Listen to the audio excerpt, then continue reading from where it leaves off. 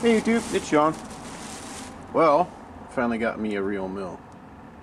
I'm still working on the other one. I'm gonna try to get it going, but I got me a real mill.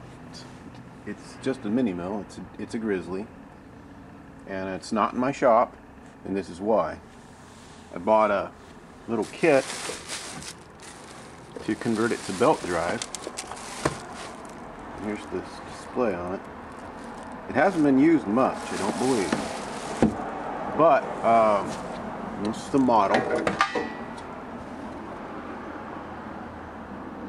It's a G0781. Alright, these are known to blow up the plastic gears in the headstock. So what I'm going to do is put a belt drive on it. I bought a little kit, and then you don't have to worry about shifting into high and low, because this has actually got high and low. And like a bigger mill would have. But what I had to do, I didn't have to bore the pulley, but the pulley was 30 millimeters, so I had to go out on the lathe and make a 2 millimeter shim to fit in there and make a keyway in that shim. Alright, and that works perfect, beautiful. Then now I had to bore these holes out because the plate doesn't match up with the bolt pattern, doesn't match up. So we're getting that. They said it would not fit, okay?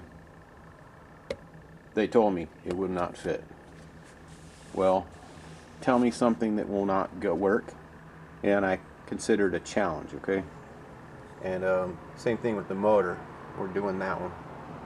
Got the pulley. See, the pulley was 9 millimeter. It needed to be 10. Got that. Had to make a new keyway, all the things, got that. Bolting that together, bolting this together. But nope, I ran it on the gears, and the gears are fine in there. I'm going to leave them fine. We're just going to lock it out, you know, into neutral and run the belt drive. But there's part one. I'm going to make this short because I got very little time to work on this. There's the display. It's got the RPMs and forward and reverse. I took that stupid cover off this like I did on my lathe, because there's no reason. I can push that button just as easy as I can the other button. That's ridiculous. That little flappy thing that they put on these, this is ridiculous. I can't see a point in them. They're just annoying at best. So that's going in the junk. I just popped it off there. I just don't see a point in them. I never could. You got green and red. You can push this just as easy as you can that.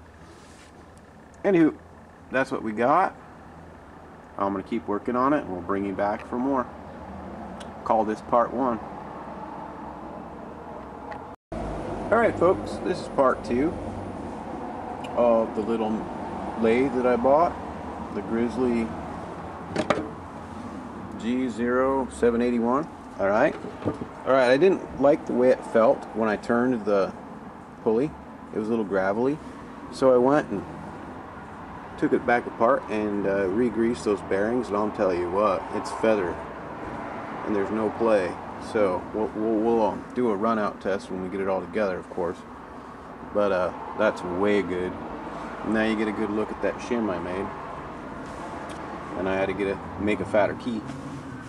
But now things fit together really well. So we are going to do this because they said I couldn't. All right, we'll bring you back.